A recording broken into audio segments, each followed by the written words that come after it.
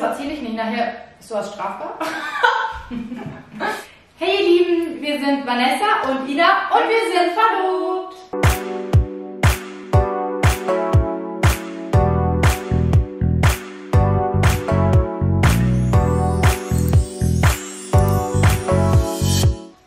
Heute geht es um 40 Fragen, die niemand fragt. Wir haben eine Freundin von uns gefragt, ob sie uns 40 Fragen raussuchen kann, die wirklich niemand fragt. Und da wollen wir mal schauen, wie wir darauf antworten und ob wir beide das Gleiche antworten und quasi, ob wir dann seelenverwandt sind. Schon, oder? Ich hoffe. Wir machen vorher einen kleinen Fingerschwur, dass wir es bleiben. Auch egal, was jetzt rauskommt. Okay. Egal, was rauskommt. Ja, es ist okay. Du musst jetzt sagen, egal, was rauskommt. Egal, was rauskommt. Nein, zusammen. 1, 2, 3. Egal, was rauskommt. Nein, dann mache ich nicht mit. Oh, bitte. Ich habe mir die Fragen vorher auch nicht angeschaut, deswegen bin ich gespannt, was rauskommt. Also die erste Frage ist, schläfst du mit offener oder geschlossener Tür? Geschlossen. Oder? Genau. Also wir starten mal bei geschlossener Tür. Darf ich kurz was sagen? Ja. Nee. Also als ich noch bei meinen Eltern gewohnt habe, da musste meine Tür offen bleiben und das Flurlicht an, weil ich sonst nicht schlafen konnte. Jetzt war bestimmt bis zu ich 12 war. Und es wird hell. Jetzt kann ich ohne Nachtlicht schlafen. Das ist toll. Hast du jemals in den Wald gepullert? Ja. Ich auch. Hat jeder schon mal gemacht, oder? Was ist das für eine Frage? Was ist dein peinliches Erlebnis in der Schule gewesen? Also das weiß ich direkt, und zwar war ich da in der 10. Klasse oder so, habe ich mit einer Freundin geschlafen und habe mir eine Zahnbürste mit in die Schule genommen, die war eine elektrische, und mitten im Test hat die angefangen zu vibrieren und keiner hat mir geglaubt, dass es meine Zahnbürste ist, und es war mir so ultra peinlich. Oh Mann. Ja. Also ich weiß auch meine Geschichte, die ist jetzt nicht so ultra peinlich, aber auf jeden Fall kann ich mich an die erinnern. Da hatte ich eine weiße Hose an und habe dann halt meine Tage bekommen und habe es nicht so bemerkt und habe es dann auch eine Weile nicht bemerkt. Ja, und so musste ich dann, war ich dann in der Schule, und ich habe dann auch meine Mama anrufen lassen und gefragt, ob sie mich abholt. Hast du jemand gemerkt? Meine Freundin. Ja, war in Ordnung, aber war mir vor ihr auch unangenehm. Ja, hätte jetzt nicht sein müssen, so. Kannst du die Zunge rollen? Nicht so gut. Ein bisschen. Ja, ich auch so. Nein. Hast du jemals eine Strafzettel bekommen? Ja, du nicht. Nein.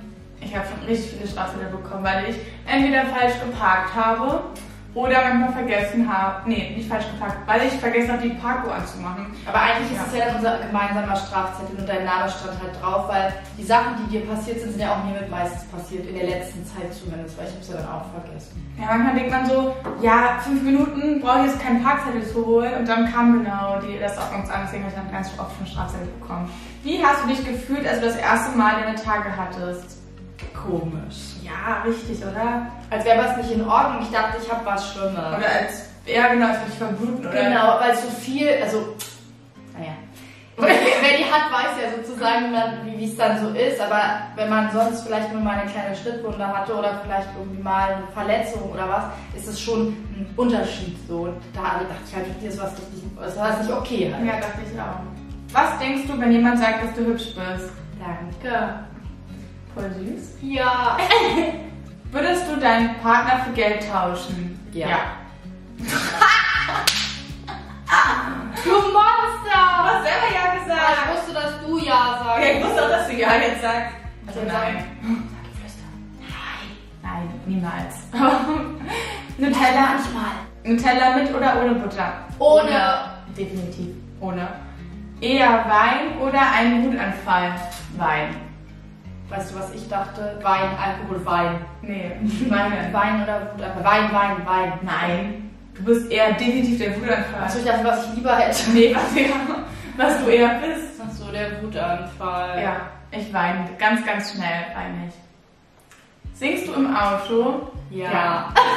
Beide. Ich lieb's, im Auto zu sitzen und die Musik anzumachen. Wir machen immer uns richtig coole Playlists und dann hören wir die rauf und runter, bis wir die nicht mehr hören. Deswegen ist es cool zu werden, wenn man etwas länger unterwegs war und dann man abends vielleicht eine richtig tolle Playlist gehört hat. Ja. Singst du unter der Dusche? Manchmal. Selten. Eher selten, manchmal. Welchen Film kannst du immer und immer wieder schauen, ohne dass er langweilig wird? Ja, ich weiß. Und welchen? Twilight.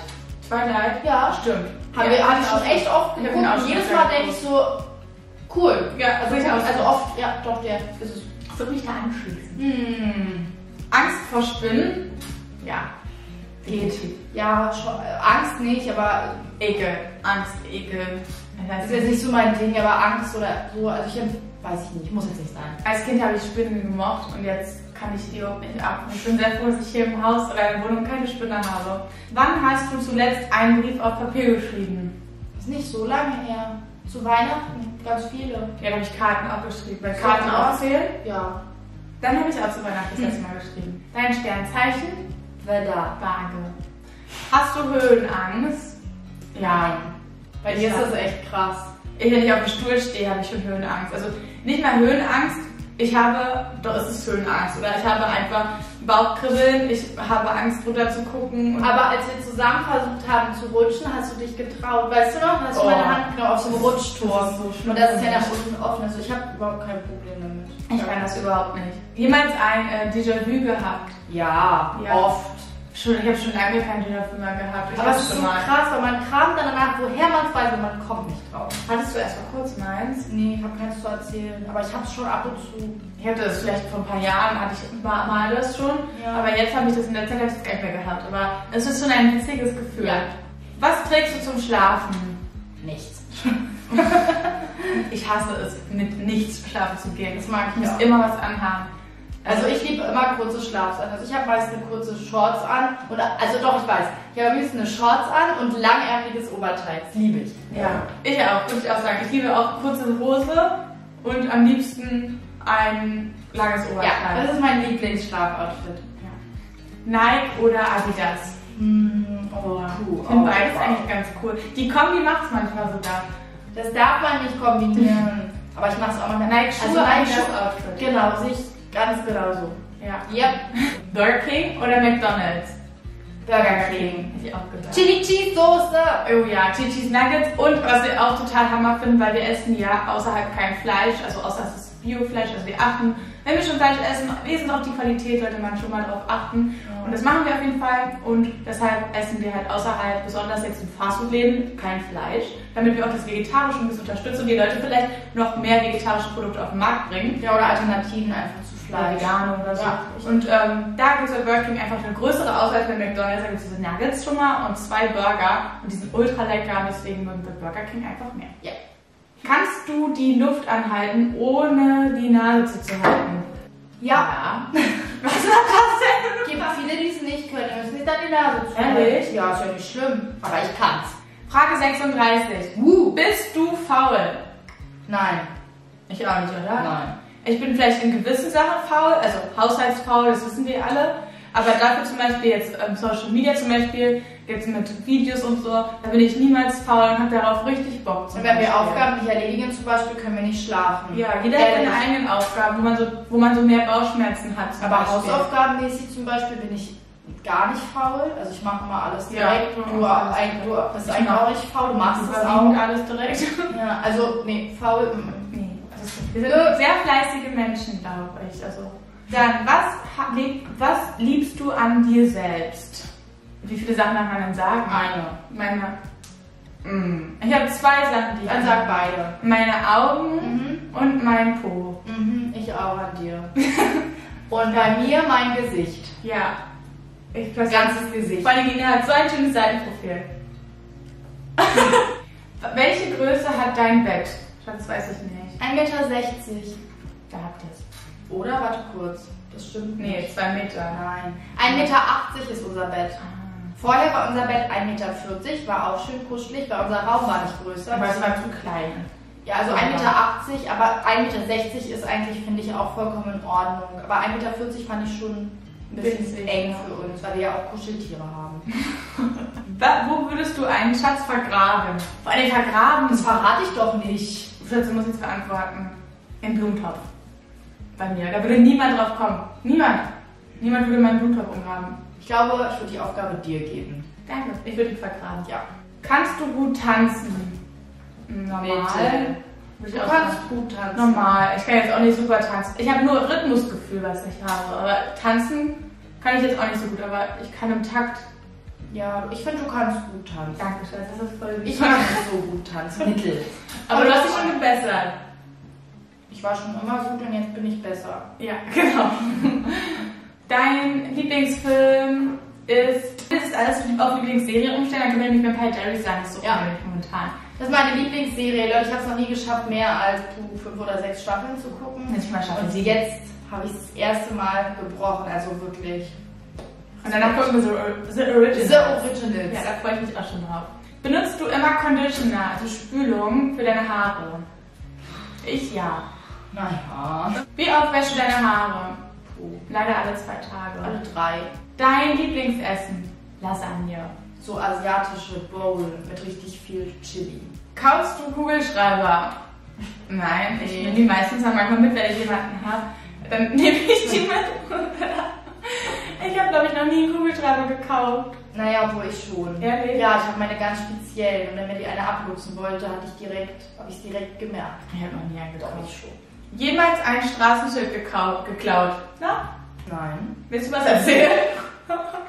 Also möglicherweise gab es da die ein oder andere mehrfache Situation, in der ich ein oder mehrere Was war eigentlich Straßenschilder... ein Verkehrsschild? Weißt du es noch? Ja, es waren mehrere. Und was für ein Das Schild? erzähle ich nicht. Nachher ist sowas strafbar.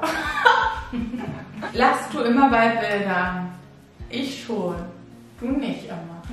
Manchmal bin ich ernst. Also manchmal ist auch, ich bin eher ernst. Aber es ist nicht böse gemeint. Gerne auf Bildern. Dann, wann hast du gemerkt, dass du gay bist? Na Schatz, 40 Fragen, die man fragt. Das Als ich so so oft hören. richtig Hammerfrau getroffen habe. Ja, Das ist meine super Freundin und ich liebe sie über alles. Ich dich auch. Überhaupt so ordentlich ist. Nein, ich glaube, also da habe ich es gemerkt. Ja, ich glaube, ich auch. Also schon vorher vielleicht, aber so richtig gemerkt habe ich es erst durch ihn. So, jetzt kommen noch 2 Fragen. Weißt du, was ich gemerkt habe? Es sind nicht 40 Fragen gegeben, man fragt, es sind 50. Was liebst du am anderen am meisten? Also, ich liebe am meisten dein... Also, jetzt nicht im... Dein Charakter jetzt? Doch. Charakter bezogen. Ja, okay. Dass du halt immer für mich da bist und... Stopp. Okay. Ich mag an dir am meisten. Ich liebe an dir am meisten deine Fürsorglichkeit. Danke. War deine große Liebe? Buh! Dein Einsatz ist schon wieder gekommen. 1, 2, 3. Messi! Leute, so ist es auch, wenn wir sagen, wir springen zusammen in den Pool. Ja, Bubus ist meine große Liebe. Ja, schön. Sie war es. Ja, ebenfalls. Ihr Lieben, hoffentlich hat euch das Video Spaß gemacht. Ihr könnt sehr gerne mal unten reinschreiben, wie ihr die Fragen so beantwortet hättet oder ob es Fragen gab, wo ihr dachtet, so beantwortet ihr die, ist ja richtig krass, und sehr gerne dem Video einen Daumen nach oben geben. Wir hatten sehr, sehr viel Spaß. Also ein dicker Knutscher und wir sehen uns bald wieder.